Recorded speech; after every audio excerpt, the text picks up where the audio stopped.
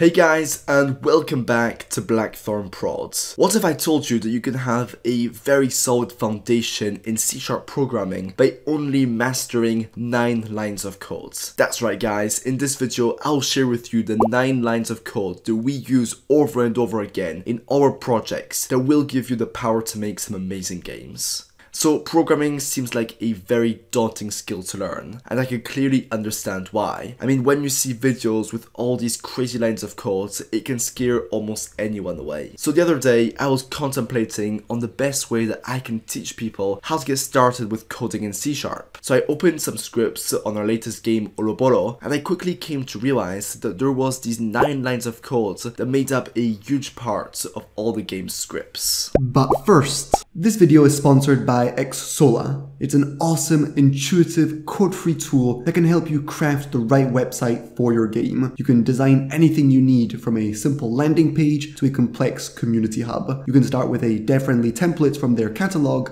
and customize to match your creation, or build entirely from scratch. In short, it's your game's home on the web, a great presentation tool, and a store where players can buy your work. Check out the link in the description where you can register a publisher account and start using the site builder. So line number 1 that we use all the time are of course variables. These guys are everywhere and you'll often see them at the top of every script. Variables are basically like boxes that contain data. They store some kind of value inside of them. Variables are incredibly useful to be able to easily tweak the properties of one of your objects. So for example, I might have a fireball projectile, which can have different variables that I can modify, such as the speed of the projectile, the damage it gives, the particles that it will spawn on impact, and so on. So the way you create a variable in C# is very simple. First of all, you need to specify if your variable should be public or private. A private variable is only accessible from within the script that you make it from, whereas a public variable is accessible from any script. Public variables also appear inside of the Unity inspector, which makes it that much easier to tweak the values. Once you've specified the protection type of your variable, you then need to tell what kind of variable you're making. So there are string variables, which is just text. Then we have got int variables, which is short for integer, so basically whole numbers.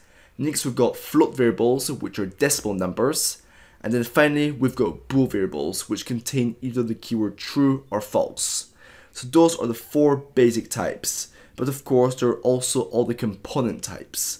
So for those who didn't know, objects in Unity are composed of different components or features. And we can store those components in variables also. So we can make a transform variable or a rigid body variable and so on. And the last step that you need to do in order to create a variable is to name it. The naming is completely up to you. Of course, you can then optionally assign a value to your variable and then end the line with a semicolon. Okay, so in this example, I've got this little player character who has a player controller script that just lets him move around in the scene. At the moment, his speed is set to a hard-coded value, so I can go ahead and create a public float variable called speed. Public, since we want it to appear inside of the inspector. A float because we want to have a nice amount of precision on the value of the speed, in case we need to use a decimal number. And then I just went ahead and called it speed. I've decided not to assign a value to it in the script, since we will be doing that from within the inspector. Hence why we made it public. Now that we have created that variable, I can now replace the hard-coded number with that variable. Alright, so now thanks to our variable, we can fine-tune the speed of our character directly from within the inspector. Line number 2 that we use over and over is GetComponent. So remember I told you that objects in Unity are made up of components. Well, sometimes we need to retrieve a certain component on an object to then modify it within our scripts. So in this example, I've got this little character in my scene who just has 3 components. The default and obligatory transform component that lets us modify the position, rotation and scale of our objects. The sprite render component that is in charge of rendering the graphics of our character. And finally, a completely empty C# script that I created called change color. So that's exactly what I'm going to do. I want this script to change the color of my object from its default green color to blue, for example. So in the script, I will first of all create a private sprite renderer variable called renderer. So we are making a variable with the same type as this component right here. But we now need to assign it a value, and that's where our GetComponent line of code comes into play. Inside of the start function, I will set my renderer variable to be equal to GetComponent. Then inside of these brackets, we need to specify what component do we want. So sprite renderer. Then finish with a pair of parentheses and a semicolon. So with this line, we're simply storing inside of our renderer variable the sprite renderer component that is attached to our character. And now we can modify to our liking that component. So in this scenario, I will say renderer.color and set it equal to color.blue. So now when I press play, you'll see that our green character turns blue. Note that this GetComponent line only allows us to retrieve a component on the same object that your script is attached to. Okay, line number 3 is Instantiate. This super useful line lets us spawn game objects from within our script. The syntax is very simple. We just need to type Instantiate, and then we need to give it 3 different parameters inside of the parentheses. The first one is the game object that we want to spawn. The second is the position at which we want to spawn it at, and the third is the rotation that we want to give it. Of course, end the line with a semicolon. Okay, so in this little example, I've got a completely empty scene except for this empty game object that just has a script attached to it called Instantiate example. In this script, we will first start off by creating a public variable of type game object called character to spawn. Like that, we can now drag and drop our character prefab inside of that variable slot so that Unity knows what we want to spawn. With that done, we can now use our Instantiate line and pass in our character to spawn variable for the object to spawn. That way, our script will spawn whatever game object that we dragged and dropped inside of our variable slots. Next, for the position at which we want to spawn him at, we will type vector3.0, which will just instantiate him in the middle of our screen. And finally, for the rotation, I'll say quaternion.identity, which means no rotation.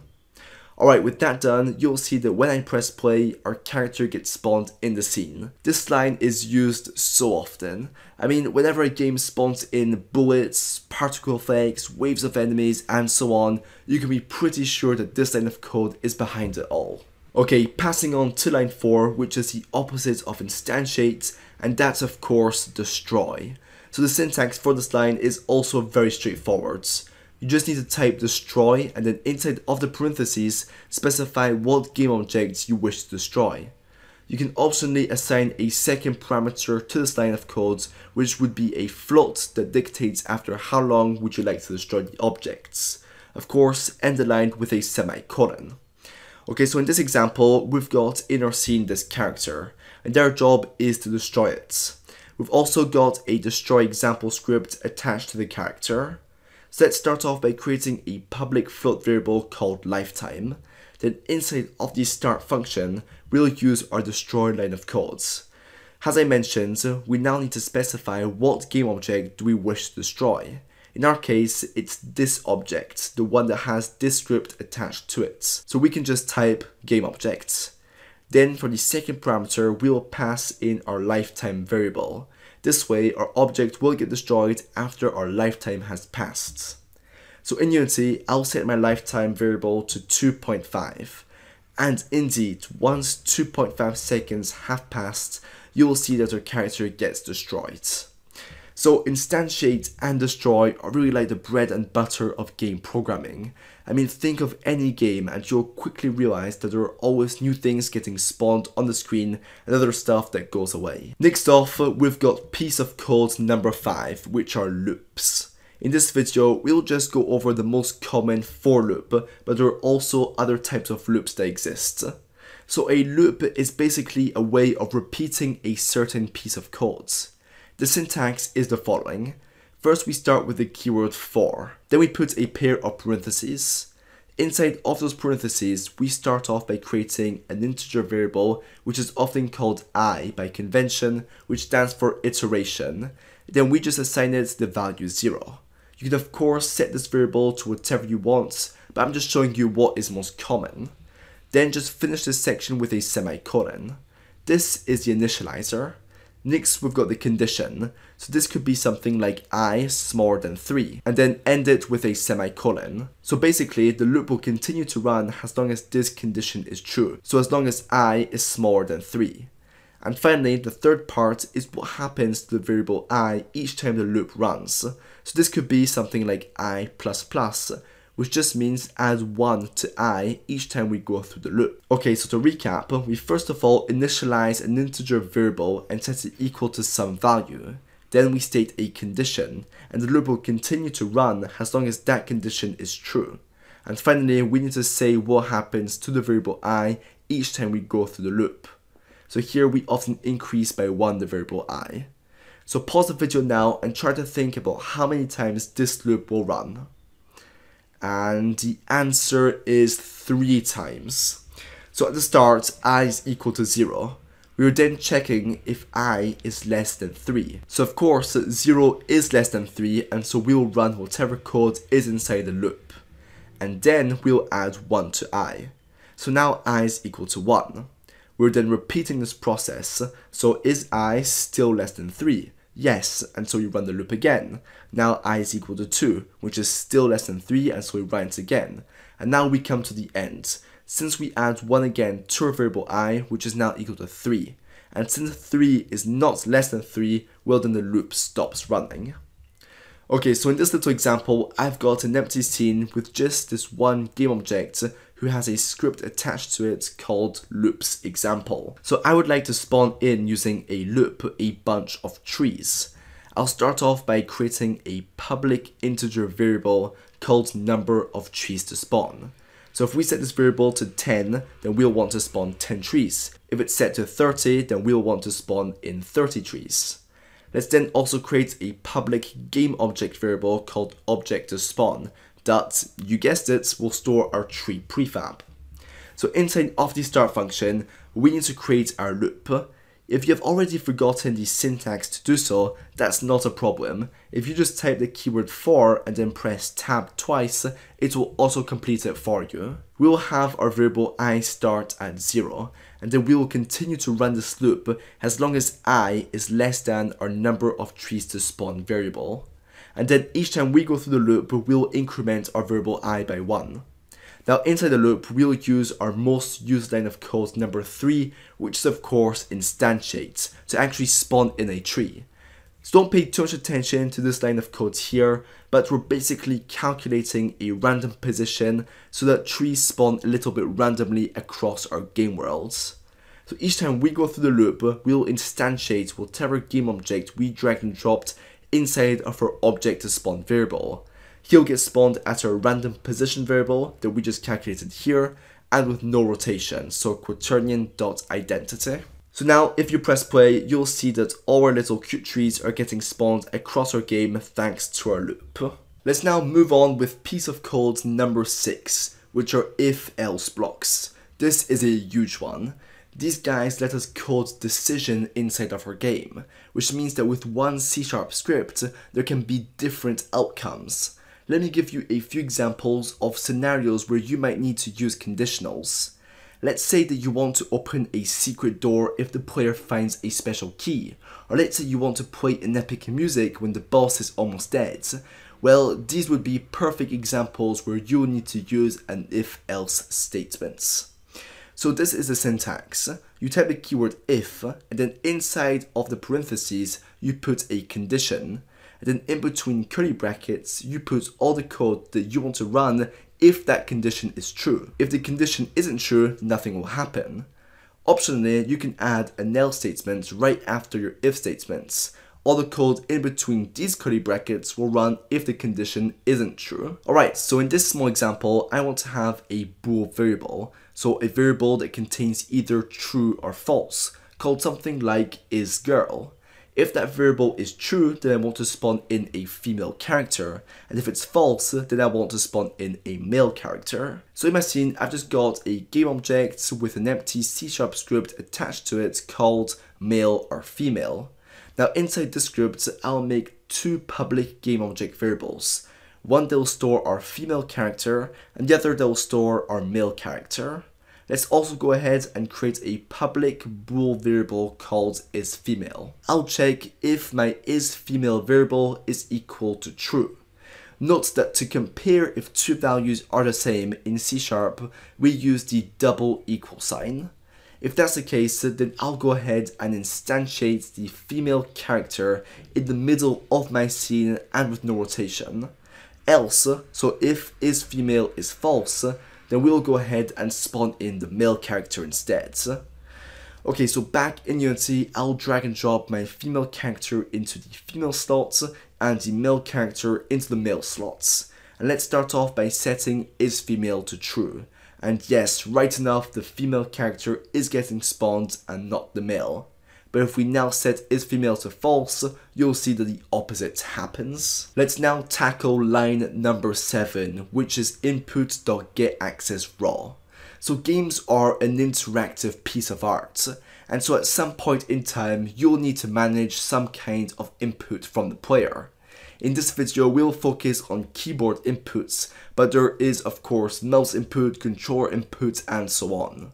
So Input.GetAxisRaw horizontal will basically return 1 if you're pressing down on the right arrow key, -1 if you're pressing on the left arrow key, and 0 if you aren't pressing any. Likewise, Input.GetAxisRaw vertical will return 1 if you're hitting the up arrow key, -1 if you're pressing down on the bottom arrow key, and 0 if you aren't pressing any. These two lines are used very often when creating player movements.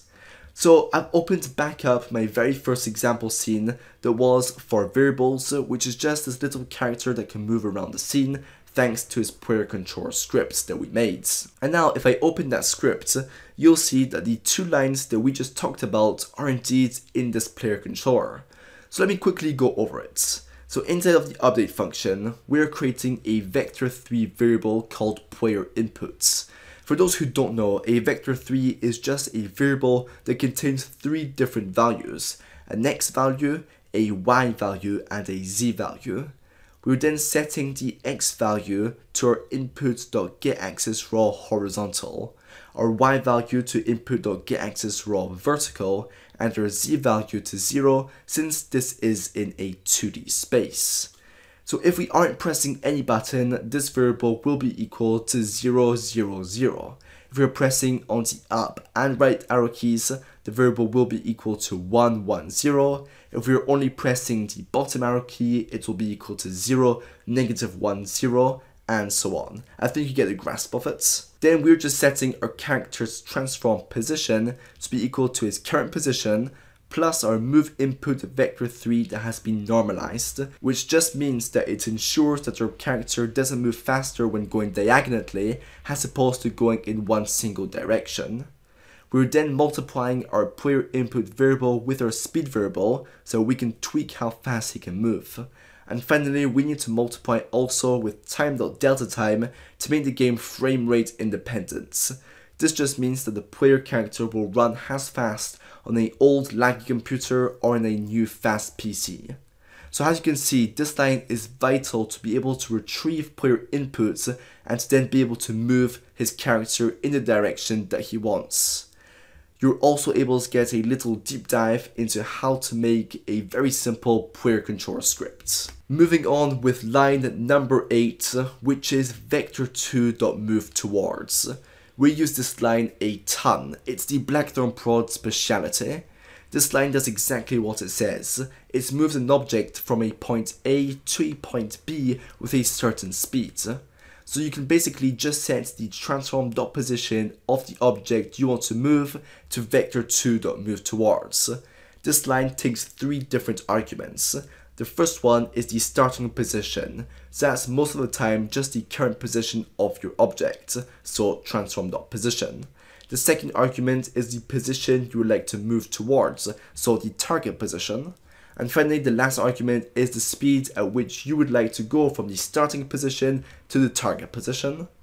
Alright, so let's open back up our example scene with the character that can move around. We've went ahead and added an evil enemy that has an empty C# script called chase. So that's exactly what we want him to do. We want him to follow the player around. So in the script, I'll start off by creating a public GameObject variable called targets. This variable will of course store our player character since he is the enemy's target. So let's drag and drop him inside of this slot. Then I'll also create a public float variable called speed so that we can control the speed of our enemy. Then inside of the update function is where we will use our special line. So I'll set transform.position to be equal to vector2.moveTowards. We'll go from our current position, so transform.position, to the target's transform.position. And then I'll pass in my speed variable. Of course, I'll not forget to multiply it with time.deltaTime to make the movement frame rate independent, like we briefly discussed before. And look at the amazing results that we got with so little code. The enemy is perfectly following the player around with just one line of code. And finally, the 9th piece of code that we use everywhere is the onTriggerEnterToD function. Basically, whatever code we put inside of this function will run automatically when your object collides or touches another object. So you simply need to write void onTriggerEnterToD, and inside of a pair of parentheses you need to take in as an argument a collider2D called other. So this other argument will basically store the collider2D component of the object that we collided with. So in Unity, in order for a collision between two objects to be detected, we need a couple of things. First of all, both objects need to have a collider on them. You can think of a collider as an invisible aura around your character that just lets Unity know about the boundaries of your character. So let's go ahead and add a box collider 2D component to our player character. You can then go ahead and click on this button here to tweak the size of the collider so that it best fits the shape of the player. We will then go ahead and check the isTrigger box here so that we can detect collisions with this object from within our scripts. We will then repeat this exact process and add a box collider 2D component to our enemy. So now that our two objects have colliders, we need at least one of them to have a rigid body 2D component.